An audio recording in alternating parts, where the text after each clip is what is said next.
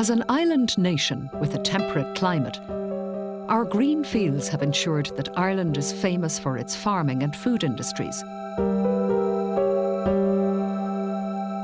Now, Irish investigators are taking advantage of emerging technologies in order to try growing crops in innovative ways. Plant breeding is part art and part science, and the art part of it will always remain the same, but a lot more technology is available now in terms of molecular techniques and genetic techniques to identify traits of interest in varieties that can make selection more efficient in the future.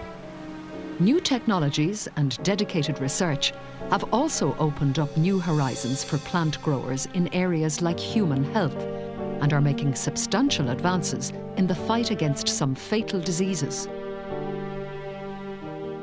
Plants are a really important new system for producing large amounts of valuable pharmaceutical proteins. And we're really excited to be at the forefront of the development of the chloroplast production system that could be used to assist in the development of AIDS vaccines.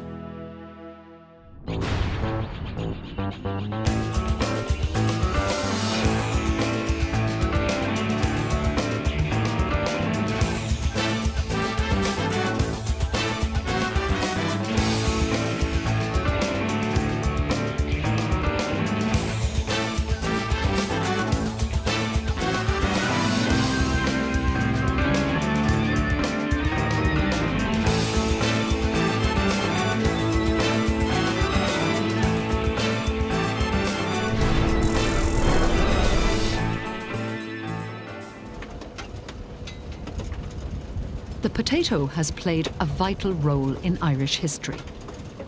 It's the fourth most consumed food in the world. And its nutritional value and high yields will ensure that it plays an increasingly important role in developing countries throughout the world.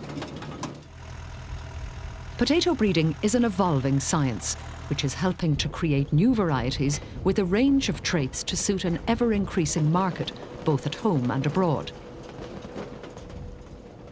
Denis Griffin at Teagasc is enhancing traditional breeding techniques with the help of cutting-edge genetic technology. Teagasc has had a long history. The first breeding programme was started here in 1963 by Harry Keogh and Leslie Dowley, and that programme has produced up to 35 varieties to date. So if you allow a lead-in time of 10 years for the production of a new variety, it's been one variety per year since then.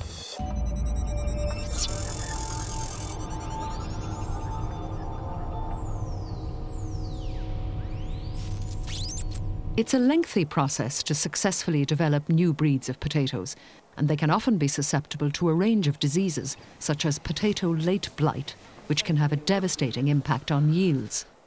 Here at Teagasc Crops Research Centre in Oak Park, Denis devotes his time to the breeding of new disease-resistant potato varieties in his innovative breeding programme. Each year, an exhaustive process begins. This is the beginning of the entire breeding programme. All the genetic material and the traits that we want are contained within the parents in this glasshouse. And we perform interspecific crosses here between parents with complementary traits. We take flowers before they mature and emasculate them or remove the male anthers. This prevents the flower from self-fertilizing. Then we select a male parent with complementary traits to the female parent. We remove pollen, place it onto the female stigma of the flower. If the fertilization is successful, a berry forms. So if a cross is successful, a potato berry is produced, and this is just what the seed looked like in a berry. We can get up to 200 individual seeds in a berry, and each one at this stage is a genetic individual, but a sibling. We extract the seed over the winter months. Each individual seed here is a potential new variety, and it can take up to 12 years of selection of these and growing of these seedlings to produce a new variety.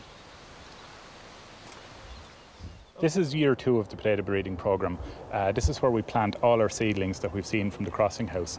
Each plant here has been produced from one of the true seeds that we show, and each plant here represents a potential new variety. This is one example. We've moved from true seed to a tuber generation, and you can see that each plant produces 3 to 4 small tubers. Because we have very little seed. We can do no testing in terms of disease resistance or cooking quality or anything like that. We have to wait until we multiply more seed. So we take one tuber from each plant, and these are sown in the field in Wicklow, in our isolation centre in Wicklow, and we begin to select the numbers from there over about 10 to 12 years. Out of the 200,000 unique seeds produced in the first-year breeding programme, the number of emerging potato varieties is whittled down to 1 or 2 over a 12-year period. Denis and his team then begin to hone in on the seedlings that contain the ideal combination of traits that will ultimately determine the success or failure of the new variety.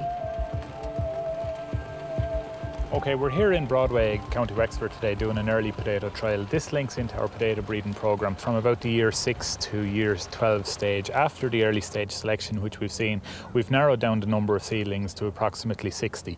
What we try to achieve here is we look at the potatoes on the field to determine how suitable they are for the market. Potato is a very, very difficult crop to select. There are over 50 different traits that we assess in the production of a new variety, and it ranges from all the cooking and taste characteristics, disease resistance, shape, right through to maturity, flesh colour, texture. It's very difficult to combine all of those traits into one discrete variety. One of the biggest threats to the success of any breeding programme is the susceptibility of those varieties to disease.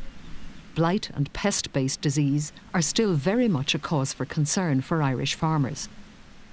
Helping Denis to identify and get to the origins of these and many other traits, one Teagasc investigator, Dan Milbourne, is using a very special technique, genetic fingerprinting. Denis has the, I suppose, unenviable job of selecting varieties based on the expression of genes, the characteristics or traits.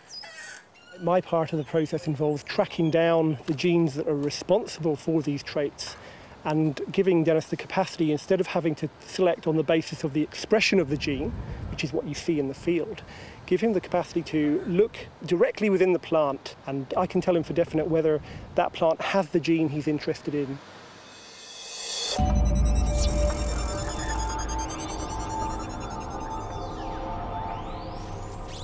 This is a genetic fingerprint of essentially 31 breeding lines in our breeding program.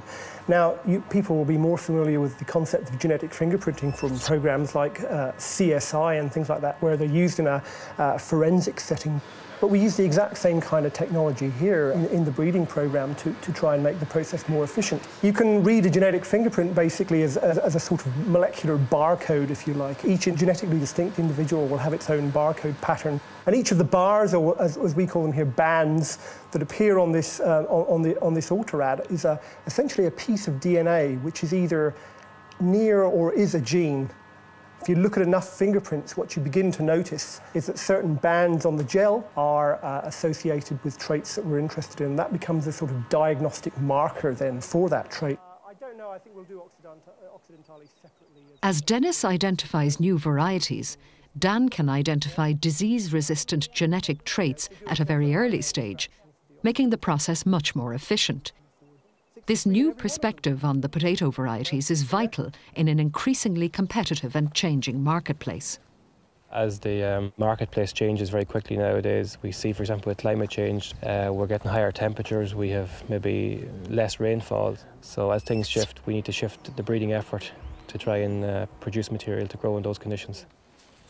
The other aspects we're facing now, for example, chemicals have been withdrawn, chemicals we use to control blight and to control pests. The list of chemicals available to farmers is reducing all the time, so resistance to pests and diseases is becoming more and more important. The armoury the farmers have is becoming smaller, and we hope to build more resistance in to PCN, to blight and so on, you know.